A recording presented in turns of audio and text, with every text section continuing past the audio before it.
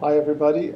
Just to reintroduce myself, my name is Yassine Lassoued. I'm from the Coastal and Marine Research Center of University College Cork. I'll be talking about more technical stuff here, but it's not going to be that technical. So it's just an overview or things to consider when you're trying to design or make decisions about the architectural design of the atlas. There are several aspects that you need to take into consideration, which I think the main of which being metadata, data, and the mapping engine or the software itself. And for each of those, you need to make choices, design choices on whether you go centralized or distributed. You have to make decisions on the standards that you want to use. Sometimes it's obvious, sometimes it's not. And you need to make decisions on what software packages or building blocks you're going to use. So I'm going to go through all of those, the three aspects that I mentioned earlier. And I'm going to start with metadata and look into the management choices, standards, and architectural design. So just to make myself clear, when I talk about metadata repository, I do not mean a folder that contains metadata files or a set of HTML pages containing metadata, or an ad hoc database where you store your metadata. A metadata repository should be a standard OGC catalog service that stores metadata and delivers them through a standard web service and in a standard format. And by standard format, I mean ISO 19139.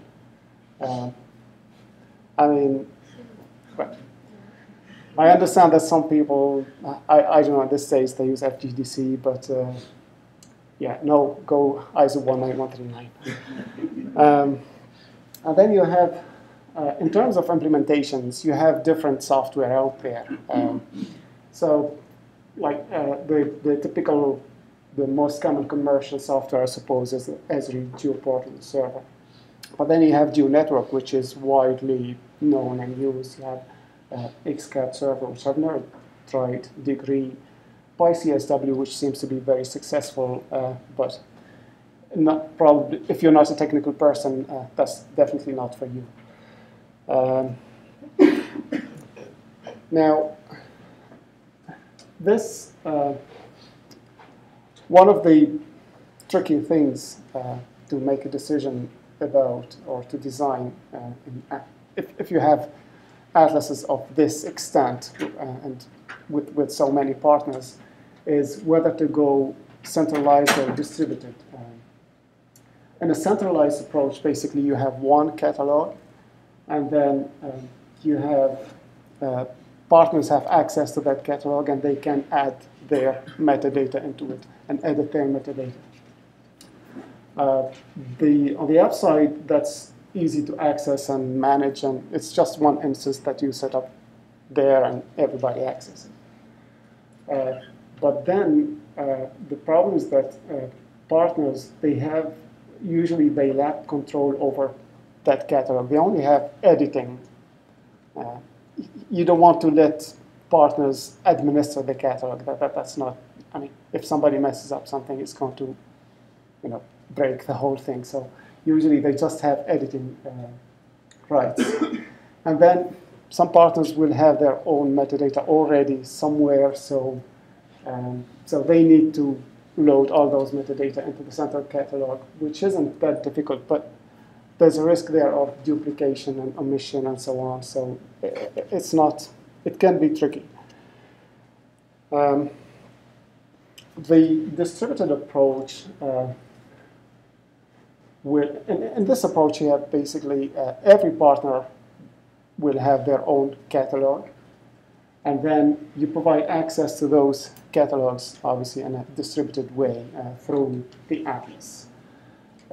The great thing about it is that The catalogs are autonomous, and the partners have full control of their catalogs. The downside is that connectivity becomes an issue there. If one node is down, you won't get any results from it. And performance may become an issue also, as you're requesting all data from all those catalogs, and you know what I'm talking about.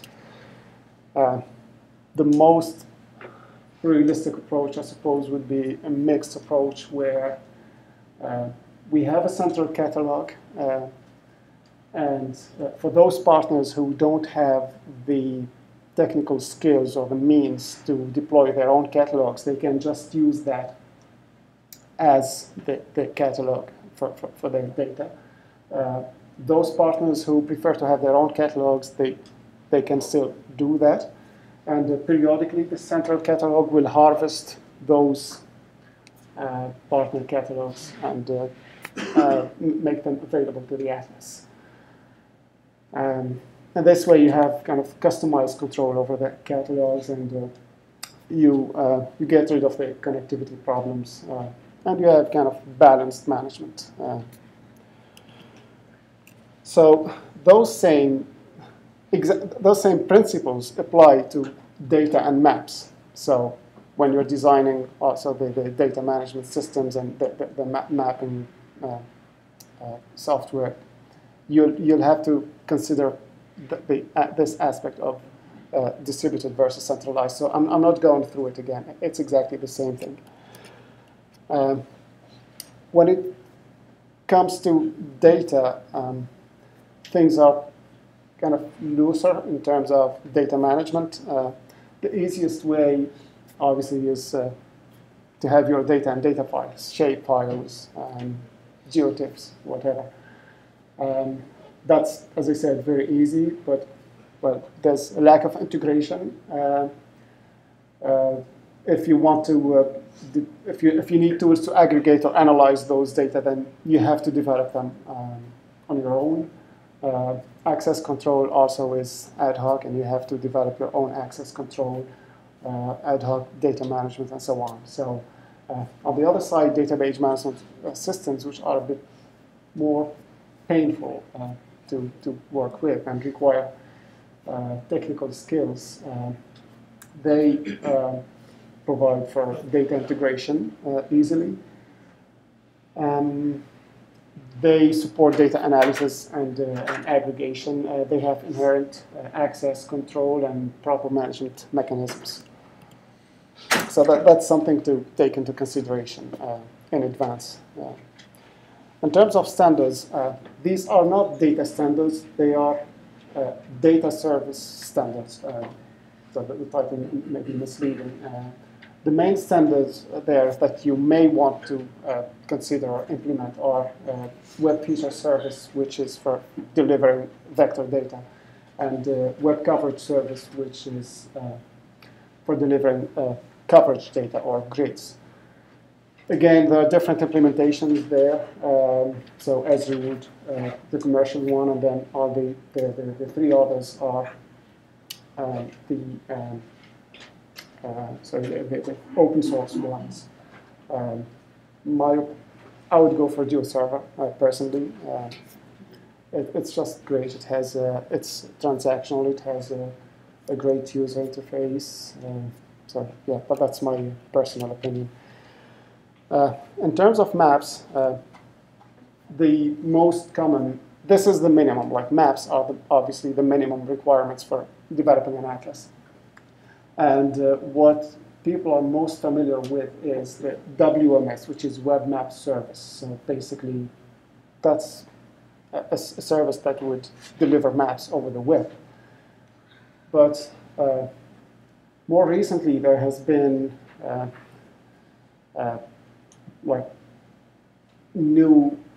there have been new standards for tiling maps, and the OGC standard for map tiles is WMTS, which stands for Web Map Tile Service. So the idea here is a bit like in Google Maps. Instead of delivering maps just in in big chunks, you you split the map like into smaller tiles, and you index them and cache them whenever as you access them, so that your application becomes more more dynamic and much better in terms of performance, and smoother in terms of animations. In general, WMS is great for data that are dynamic, that are frequently updated, because maps aren't cached. So you just access them on the fly, you render them on the fly. From the client perspective, navigation isn't that nice, and the user experience isn't great with them.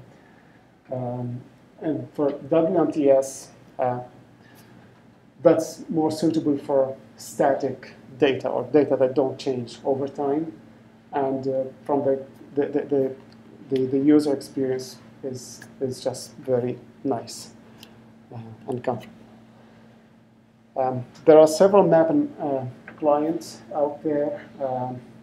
So you have the first 5 tools are more like APIs, and the last 2, I would think of them as frameworks. The last one being Smart Atlas, which I'm going to talk briefly about now. So Smart Atlas basically is the Atlas software that the Marine Irish Digital Atlas was based on. It was developed by the Coastal and Marine Research Center, initially for the African Marine Atlas, and it was funded by IOD. So how things started back in, I don't know, 5 years ago, maybe 4 years ago. CMRC licensed what we call the MIDA engine to the Odin Africa partners. So it was just a free license. We provided the partners with the required training to deploy the Atlas and to populate it. And it was successfully, deployed and set up. So then we thought, as the technology was getting out of date, we thought, okay, if we're doing it, we should do it right. So we got another funding. We got funding from IOD to develop a more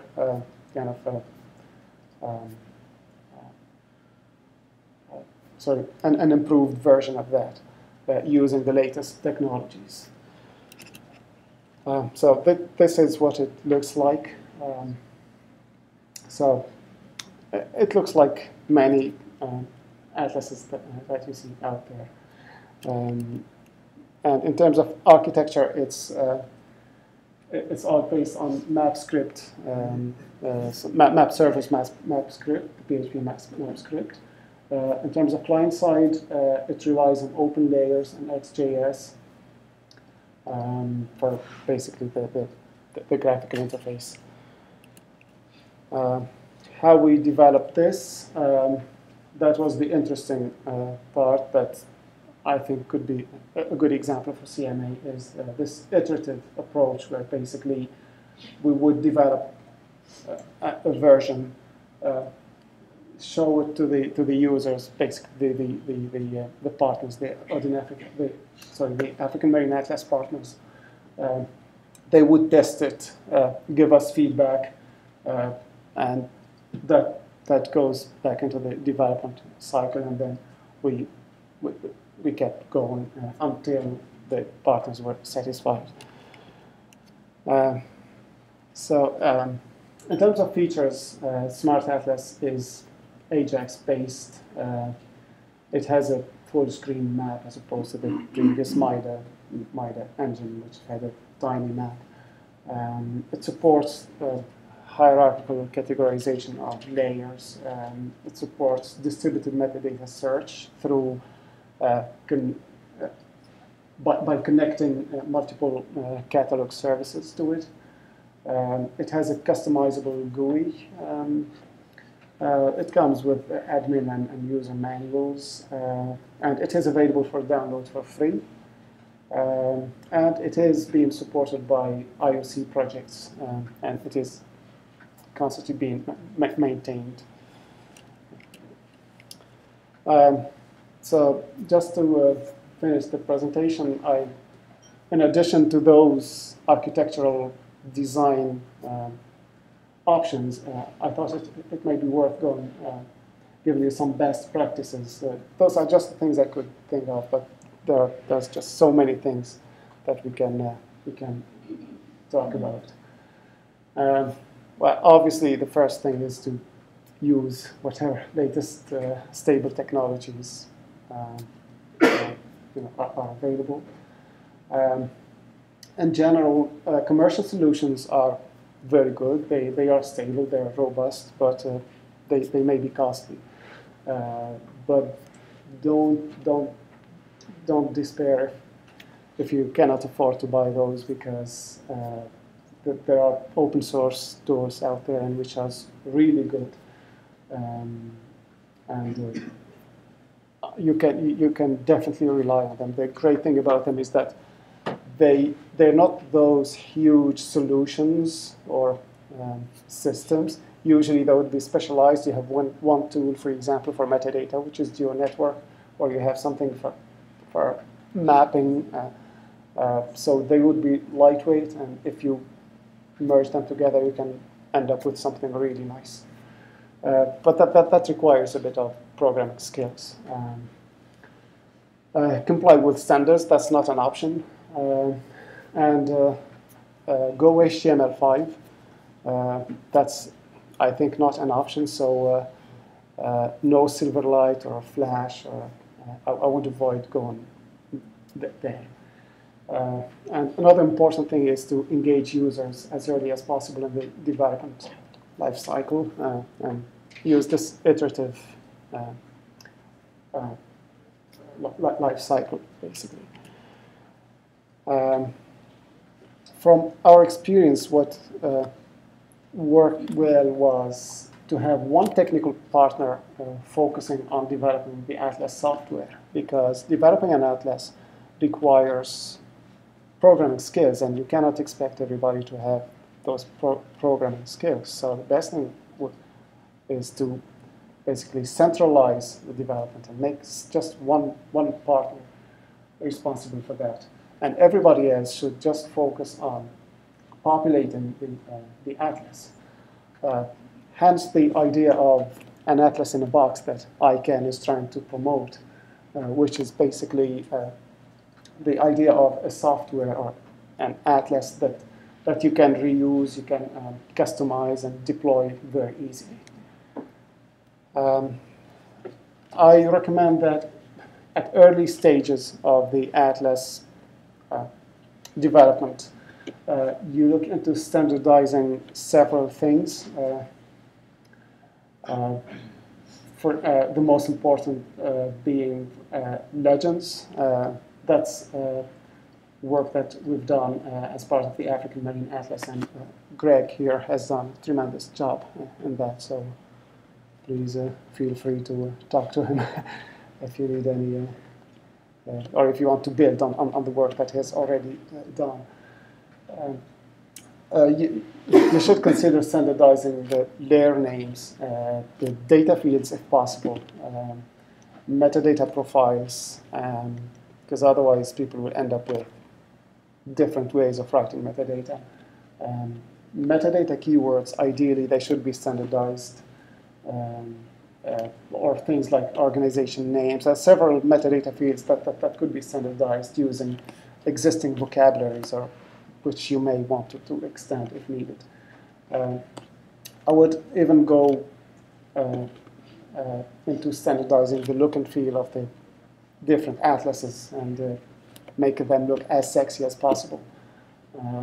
That's one key factor to determine like the success of the atlas.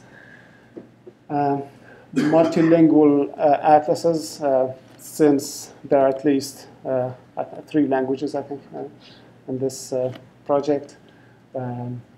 That's something easy to do at the software on the software side.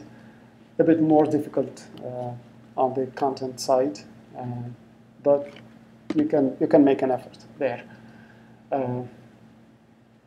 Then the real problem is the maintenance of the atlas, both in terms of the software and the content.